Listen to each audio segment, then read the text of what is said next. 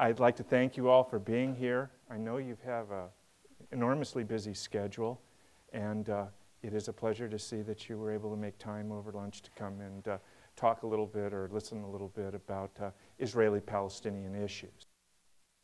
The way I want to look at it, as defined in the title, is looking at it the way a strategic thinker would look at it. And that's not always the way that, that people in the media, that various other speakers in a more civilian setting would look at it. But I think it's important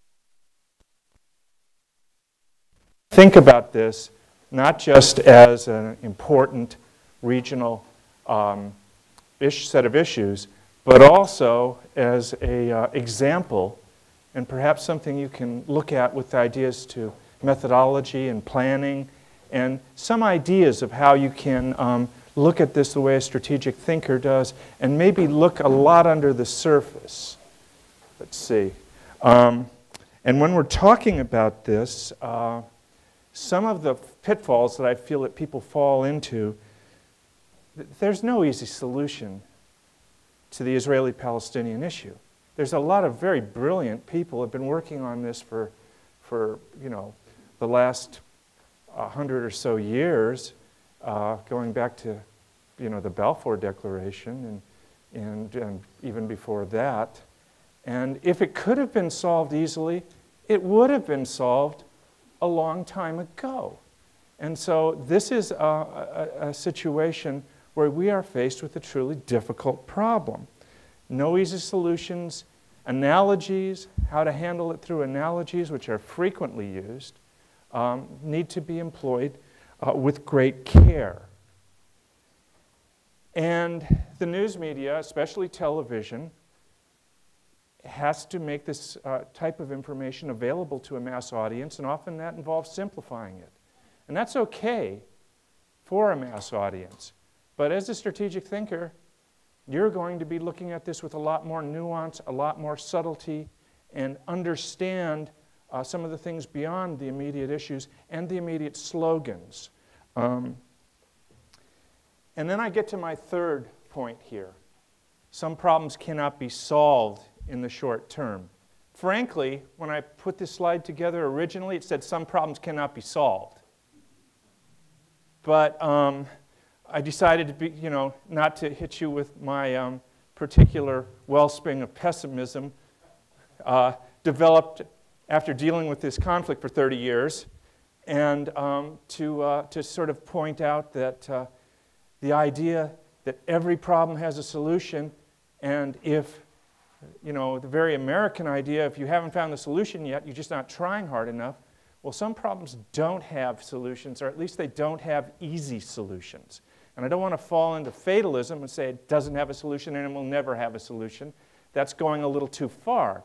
But I do want to say that sometimes you have to realize the difficulty of the problem you're dealing with and the idea that you're not going to be able to solve it. One thing I utterly hate, by the way, is whenever commentators, and of course we've got a whole plethora of them now, they grow like mushrooms, commentators on television, when they talk about whether President Obama or President Bush is going to address the Middle East issue, address Israeli-Palestinian issues, they say, well, he probably can't solve it, so he best do nothing. And that kind of dichotomy, that kind of rigid thinking, either solve it or do nothing, because you don't want to try to solve it and fail, because then you look horrible, can make things a lot worse. Because while some problems can't be solved, they can always get worse. And so that leaves you with the possibility that what you're going to be faced with is managing the problem, containing the problem, preventing the problem from getting worse. Maybe we don't like everybody in the Palestinian leadership, but we'd probably be a lot more unhappy if that leadership was replaced and the Palestinians found their allegiance granted to, say, someone like Osama bin Laden. That would be worse. These things can always get worse. And if you don't manage them and don't pay attention to them and don't work with them, you're going to have the real possibility that they're not going to get a whole lot better on their own. That doesn't mean, by the way, that the first thing the president should do is rush over to the Middle East and put his prestige on the line and try to knock heads together and try to come up with some instant solution. What it does mean is that the United States, international community, the Quartet, the UN, the EU, all of us who are interested in peace need to try to stay involved and need to help and need to try to do what is doable. Okay? Okay, so where do we start? This is where we start. Two-state solution, that's a Palestinian state. That is an international consensus, and also, as I say, it's a consensus in this country. President Bush agreed with the idea of a Palestinian state. Now, the devil is in the details here, but nevertheless, that was agreed. That was something he put out. President Obama has said the same thing, a Democratic and Republican consensus on a Palestinian state. Palestinian Authority, has said that they also support a Palestinian state, and of course for a while, they were back in the 90s, when I was on the West Bank, I saw real progress towards state building, real forward movement. Now we've gone into a much worse period now, but the idea that there would eventually be a Palestinian state was underlying a lot of the effort going on there. Prime Minister Netanyahu of the Likud party, so one of the more conservative figures in Israeli politics, agrees with a Palestinian state. Now, he doesn't agree with this happily, and I think if you said there was some arm twisting there, I wouldn't disagree with you. And he has a lot more caveats in terms of a demilitarized state and other sorts of things, but that, nevertheless, is something that he's perhaps under pressure agreed to. Well, who doesn't agree is Hamas. Hamas is a large and important Palestinian political party / terrorist group. And if you look at Hamas, it does not formally accept a two-state solution, and at least doesn't directly, linearly, openly accept it. And that means that Hamas has largely remained outside of the negotiations process. I have been many places in front of Arab audiences talking, and if I had a dime for every unfriendly question I got on similar topics, I'd be on my private jet flying to Bermuda, and we'd do this by video conference. But one of the questions I frequently get is, doesn't the United States just refuse to work with Hamas because the United States is anti-Muslim, anti-Islamic, won't work with an Islamic party? Say, no, the United States has made some conditions fairly clear, and one thing is to be part of the peace process, you have to accept a two-state solution.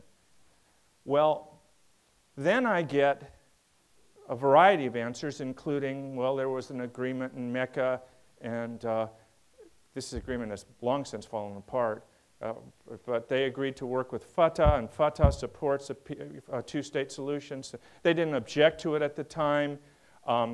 President Jimmy Carter spoke to Khalid Mashal, the head of the political department of Hamas, and he made some fairly moderate statements about the possibility of not having total control over all of historic Palestine. I say, listen, you agree to accept a two-state solution, do it in a way that's straightforward. I accept a two-state solution. We'll talk about the details later. And do it in a way that's not something you can say to me, you've accepted a two-state solution, and then you can say to somebody else, we didn't.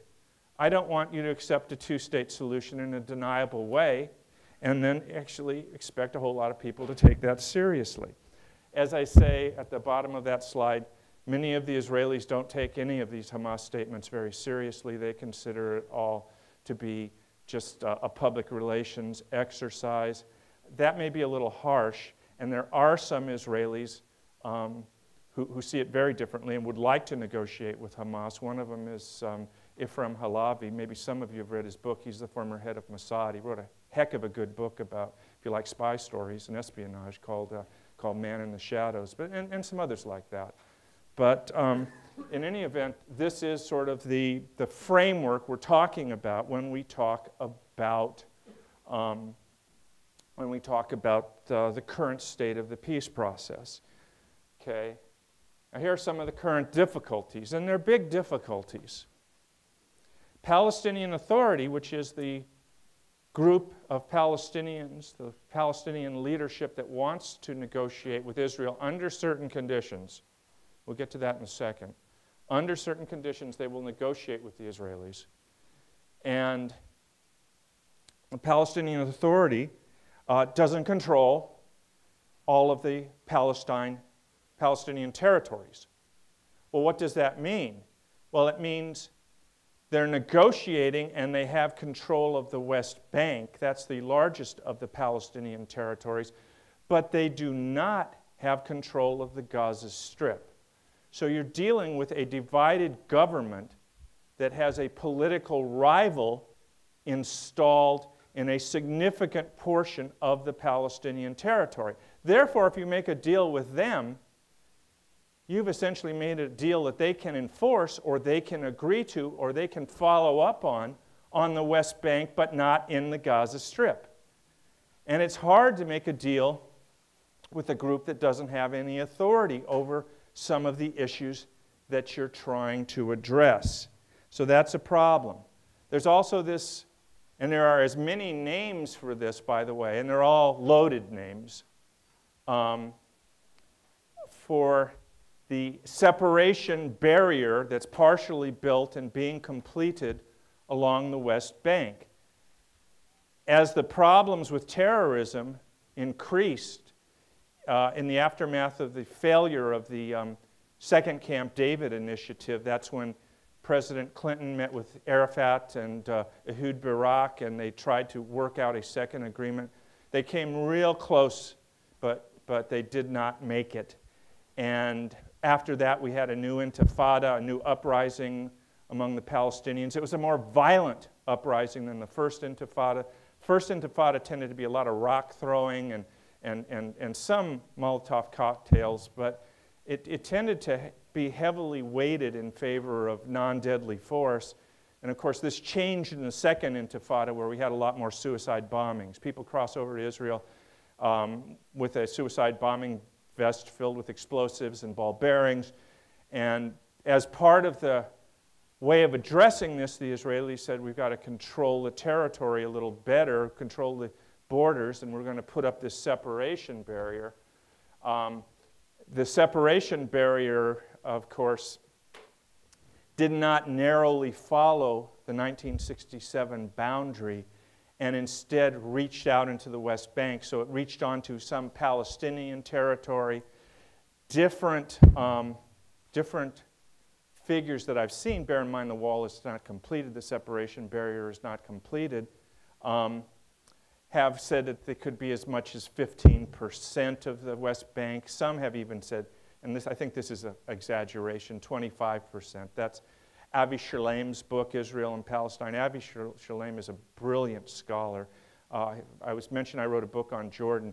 Avi Shlaim wrote a book on the king of the king of Jordan, who's had the most years in office, King Hussein, called Lion of Jordan. It was about 1,200 pages long. Brilliant book. But he is a fairly left-wing Israeli author. So he comes up with this up to 25%. That seems a little steep. But nevertheless, no one disputes that this is not running along the 67 borders. So there is Palestinian land that's going to be behind the barrier, and that's just assumed by many Palestinians that's going to be annexed. That's why they call it the annexation wall. They call it a lot of other things that are probably not terms that the Israelis would use for it, the Berlin Wall, things like that. But in any event, that's a problem right now in terms of, it's another item of disagreement and unhappiness between the different parties to the conflict. Likewise, we have an expansion. Right now it's a partial expansion of West Bank settlements. Right now that has been limited to Jerusalem, and it has a time limit on it till September. It was a temporary suspension of settlements that Prime Minister Netanyahu agreed to after hard discussions with President Obama. So whether this expires and we see more settlements built, if you want to count the suburbs of Jerusalem, we've got 500,000 Israeli citizens in the West Bank in settlements and such. So, you know, it's a lot of people.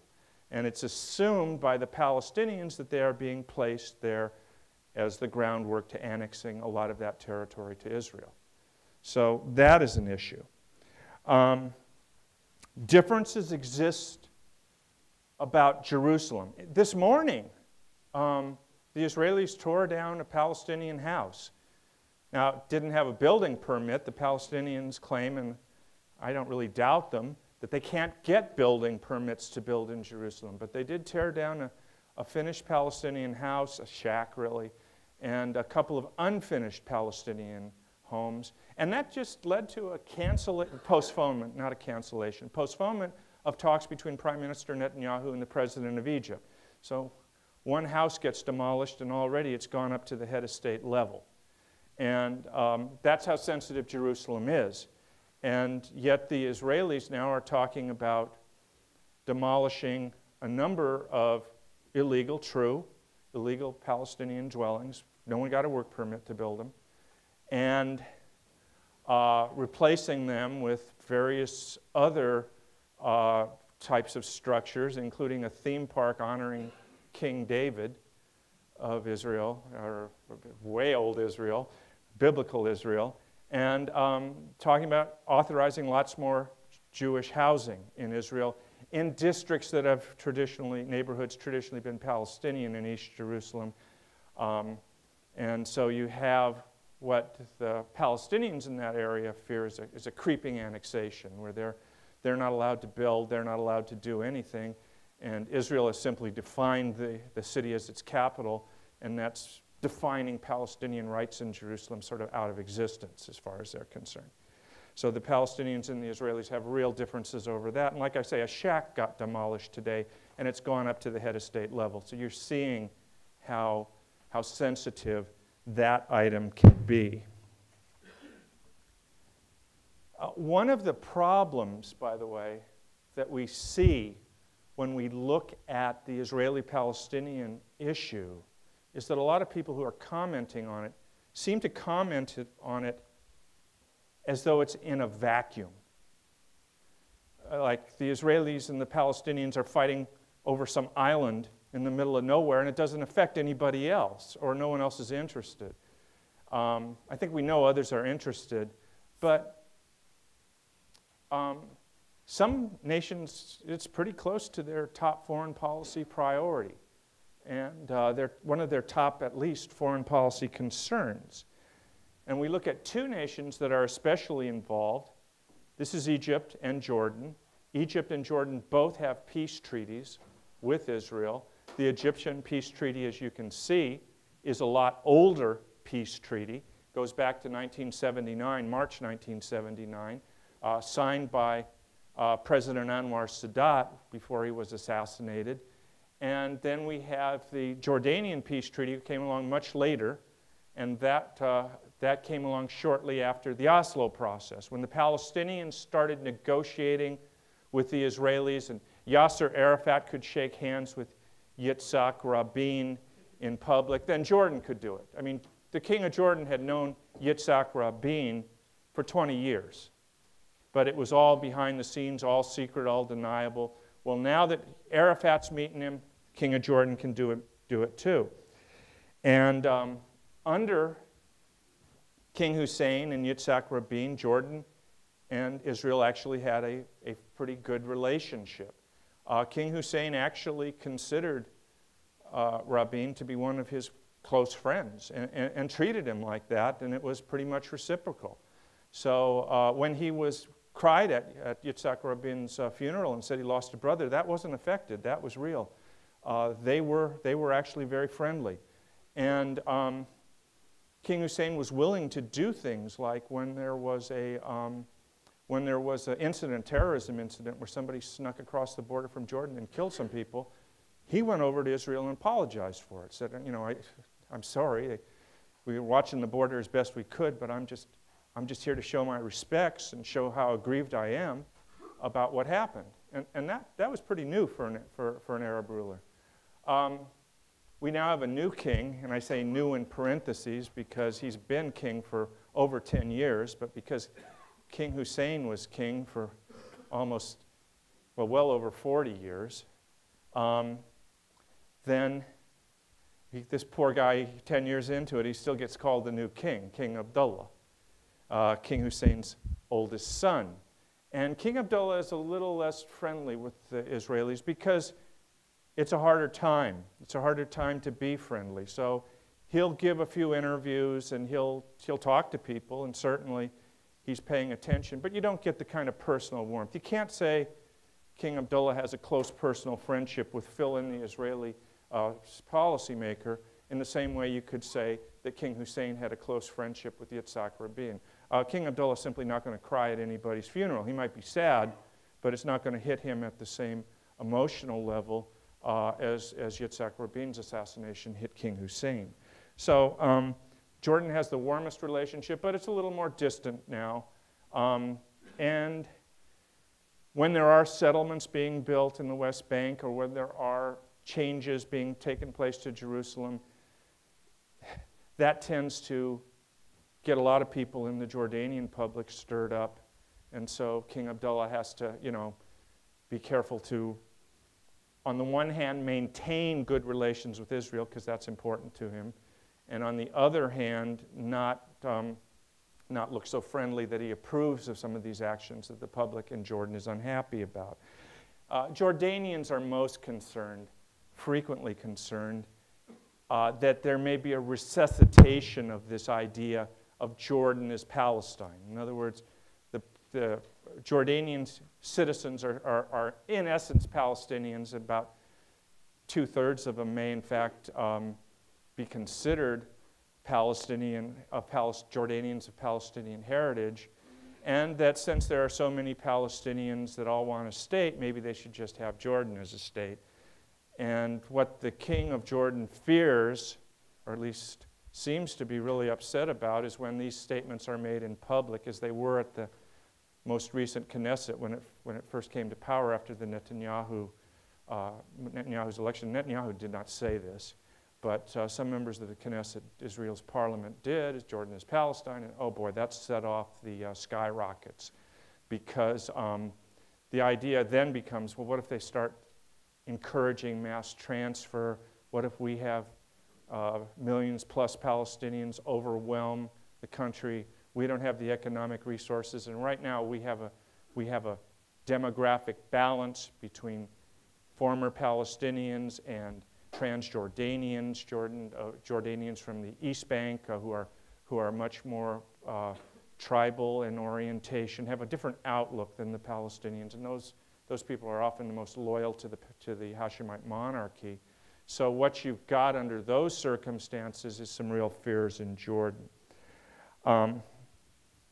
Okay, so just trying to sort of suggest here that do be aware that a whole variety of states believe they have a stake in this. It's not just the Israelis and the Palestinians. And some states, like Egypt and Jordan, perhaps have an especially significant stake.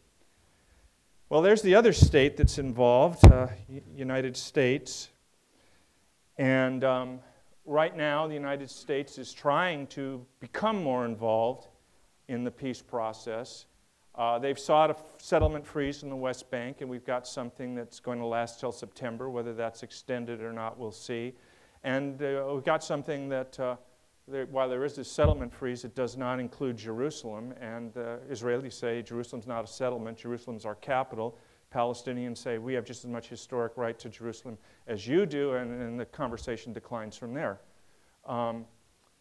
We've engaged in proximity talks as well. Proximity talks are when countries aren't talking to each other.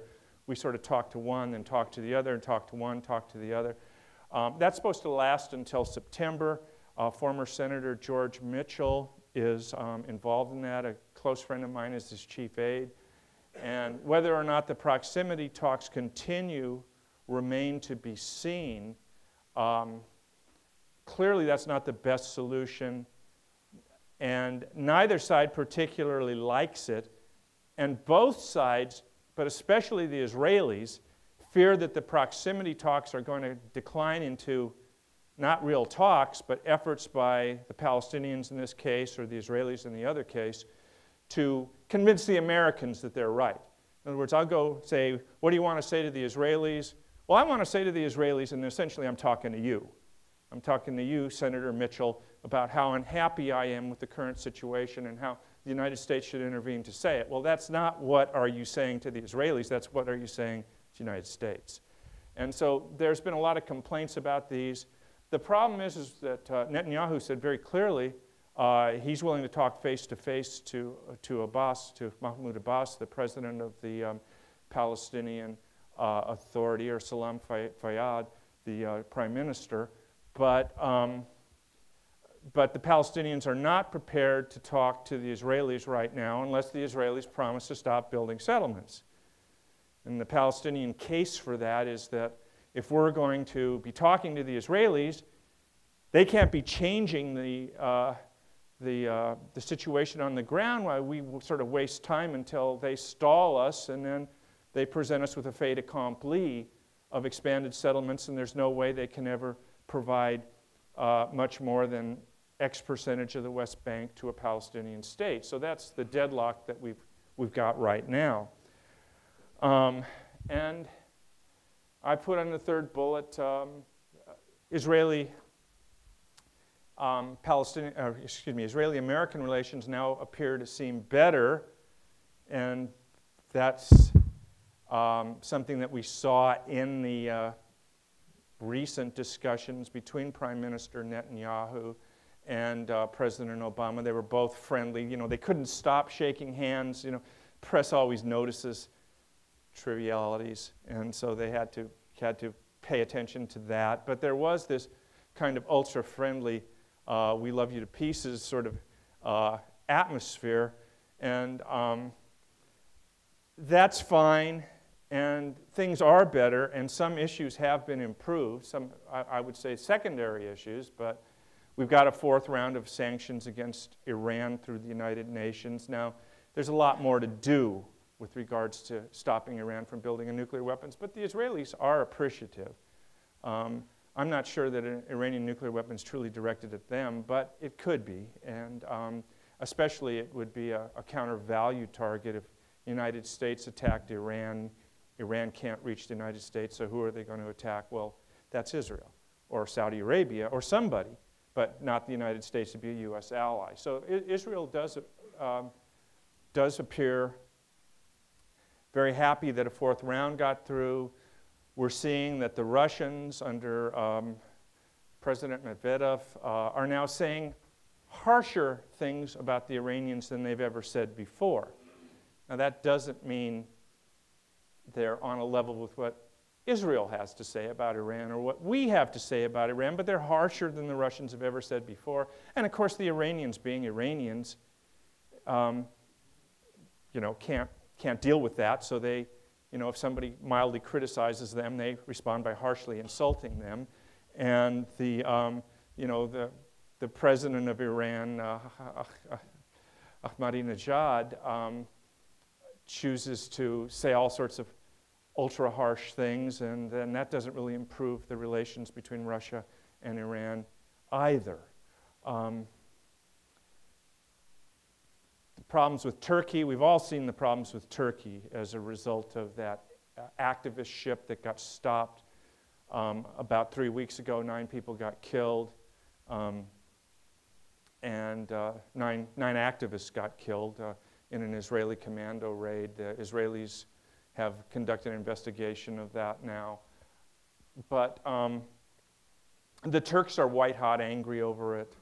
They have a mildly Islamist government there under Prime Minister Erdogan and President Abdullah Gül, and they're talking about breaking relations with Israel. And Turkey for a while, was a very important ally of Israel in the Middle East. So this is something that is disturbing to the Israelis. But that may be pulled back from the brink. If it does get pulled back from the brink, there's probably some United States involvement in doing that. The Turks are perhaps less interested in Israel, maintaining good relations with Israel than they used to be, but they are still darn interested in maintaining good relations with the United States. So there's that too. And the U.S. also, on our side, appreciates the relaxation of the blockade of Gaza, which I will talk about right now. And the blockade of Gaza takes us back to one of the thornier problems of the situation, Israeli-Palestinian situation, where you had a divided government. And you see right now that we have a divided government in the form of Palestinian elections, and I've talked about that a little, the Palestinian elections of 2006 were parliamentary elections, and the Hamas government, or the Hamas political party, won those elections. Now, that doesn't mean that they had total power, because you still had a president from the other political party, the moderate political party, Fatah. But you now had divided government, and the parties could not work out their disagreements.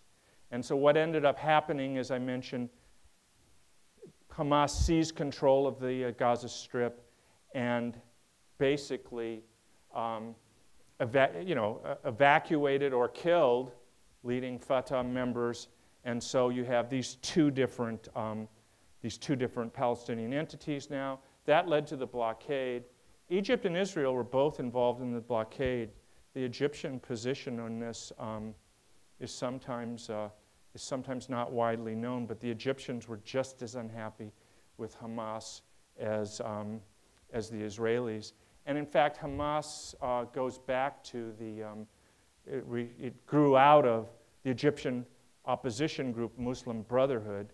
And if you ever talk to any establishment Egyptian about the Muslim Brotherhood, they seldom have any good thing to say, and they certainly don't have a lot of good things to say about Hamas. Whenever my Israeli friends at the Track 2 talks want to try to make a point about how horrible Hamas is, the thing they do is say, did you listen to ambassadors from Egypt? Did you hear him? Wow, I mean, we couldn't have said it any better. And I'll tell you, they couldn't have said it any clearer, because this is of concern to Cairo as well as to the Israelis. Further complication then, Israel briefly invaded Gaza in December of 2008, last few days of December in 2008. Most of the fighting was in January 2009. Had a lot of casualties. I believe it was about 1,400 Palestinian casualties. 13 Israelis died. So it was lopsided, at least if you believe the international organizations that were doing the monitoring. And a lot of infrastructure damage, tremendous suffering, I understand. I've been to Gaza, but not recently for kind of obvious reasons. So in any event, the United States then supported Fatah, Palestinian Authority, and it had previously kind of not provided as much. The bigger problem Hamas becomes, the more the United States seems to support Fatah. And of course, some of you know about General Dayton, Lieutenant General Dayton's mission, where he was training Palestinian police. I've even met a variety of people who've served with him. So in any event, the United States is getting involved in that way. And now, as a result of the blockade being challenged by that Turkish ship, there's been some reevaluation. The Israelis have relaxed their blockade, allowing certain goods in, but not out. And the Palestinians have also had a big break as far as the Egyptian border is concerned. The Egyptian border has been significantly relaxed. I don't know what changes that's going to make because you had so many tunnels going through from the Egyptian side of the border that virtually anything you could get smuggled. So that made a difference too. I think I'm going into too many anecdotes, so I don't want to run out of time on you. I do want to give you some time for questions. But there's the key Arab states have their views on Hamas. And as I say, Egypt, establishment Egypt, government Egypt, just absolutely furious about Hamas. And that's something that's not widely known. And I just say that because as a strategic thinker, it's real easy to think of Egypt being outside of this. It's easy to think of Jordan as being outside of this. This is a Palestinian-Israeli issue. The Palestinians and the Israelis, if you can work on them to the point they can reach some agreement, well, that's everything else should follow. And that may not be the case. And as a strategic thinker, you've got to be aware of these second-order events. Jordanian government does not like Hamas. The most powerful political party in Jordan is an opposition party called the Islamic Action Front that grew out of the Muslim Brotherhood just as Hamas grew out of the Muslim Brotherhood, so they have common roots. The Jordanians don't ever want to see the Islamic Action Party militarized and carrying weapons and doing things like Hamas does. And so Hamas is seen as A, a bad example, and B, if the IAF is so involved that they're thinking about Hamas all of the time, you're liable to get Jordan dragged into confrontations it doesn't want to be dragged into. So Jordanian leadership is not thrilled with Hamas. The people that are thrilled with Hamas are the Iranians, and they don't have a problem with Hamas. And in fact, have tried, and oftentimes it's been difficult to get resources through to Hamas, to get money through to Hamas. Sometimes the Israelis intercept it, often the Israelis intercept it, not all the time. So that can make a significant difference. Islamic feud, Hamas and Al-Qaeda. Remember how I said things can always get worse? This is how they can get worse. Hamas is not a liberal organization. Hamas practices terrorism. Hamas does a lot of bad things, and we have a lot of good reasons for not liking Hamas, and yet things can get worse. Hamas is an organization that is viewed with contempt by Al-Qaeda. And they view them as being so soft and so wimpy that they are just, you know, right on the pinnacle about to commit treason. Fatah, which is negotiating with the Israelis, they've already betrayed the Palestinians, according to bin Laden. And so here we have Ayman al-Zawahiri, the number 2, is especially vindictive in his denunciation of Hamas. Part of that is his own history. He himself was very familiar with and initially part of the Muslim Brotherhood in Egypt. And he really feels he knows these guys to be the weak and pathetic organization that always gets kicked in the teeth in the final round. So he doesn't have a lot of use for Hamas. He's hoping that the more radical wing of Hamas, the most radical people within that organization, can see the light and will join some of the Al-Qaeda affiliates that do exist in the Gaza Strip. Hamas, correspondingly, within the Gaza Strip, has not shown a lot of tolerance and a lot of friendliness towards the Al-Qaeda affiliates and the way they organize and such. It's probably not surprising that the Hamas internal security forces help those people make their way to jail, because they see this as something that's dangerous to them and to their rule. Bin Laden, if he found a bottle with a genie in it and had to start going over wishes, one of his wishes would certainly be that Al-Qaeda takes possession of the Palestine issue. If bin Laden can be the speech of opposition, if bin Laden can be the focus of the demand for Palestinian rights, you've made his century. I mean, that's the big issue in Middle East politics, and bin Laden would love to be seen as the chief spokesman. That is a problem, however, for him, because basically that means that the Palestinians have to sign up for this very radical figure who not only has inflicted mass terrorism against a variety of actors, including the United States, but they also fear that their cause is going to get subsumed in all these larger jihadist issues of restoring the caliphate, and before the end of this, they are just marginalized and not important for anything else but a recruiting tool. So there is some back and forth there. Some of the Israelis will say there's no difference between Al-Qaeda and Hamas. Certainly, they're on the receiving end, so it's not a terribly difficult thing for them to expect. And some of them, including Israeli generals, have said it to me very, very much with the issue of trying to convince me. But there are some differences, and some of them are there. Al-Qaeda very much objects to participation in elections. Hamas participate at least in one election. We haven't held a lot of elections since then. But Hamas has acted like a political party. And, you know, they're sort of saying, why are you acting like Mayor Daley when you're supposed to be leading a revolution? You're leading people, not following people. You're a vanguard. You're not providing services. And so if you're dependent on popular opinion to carry out a revolutionary program, that can be very much undermined. Elections are not acceptable. You don't have any business participating in them. And that's the Al-Qaeda critique. Hamas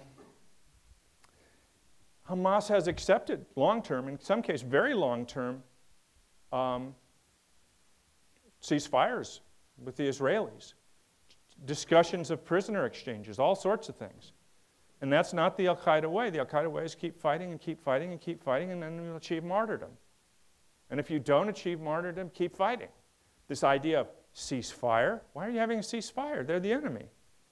We're not having a ceasefire. So that's sort of out there too.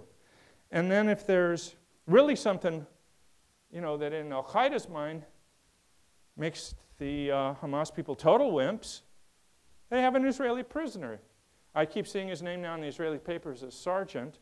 And he was Corporal Shalid, but I guess they promoted him in, you know, on a normal schedule because he's been a prisoner now for 4 years. And Hamas is trying to bargain with him. And they're doing an effective job. They may get hundreds of prisoners in exchange for him.